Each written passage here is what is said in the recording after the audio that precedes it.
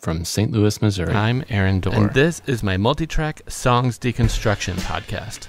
So the engineer gave me 75 tracks. Are you kidding me? So it's insane.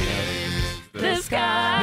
Check out this new song or check out this new chord progression I've been working on. I just pulled up this Sawtooth Wave with a sample and hold LFO on it.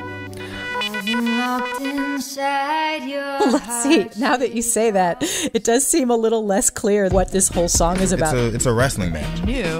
If I don't get this down, I'm going to forget it. You're thinking, it's not loud enough. I have to do more here.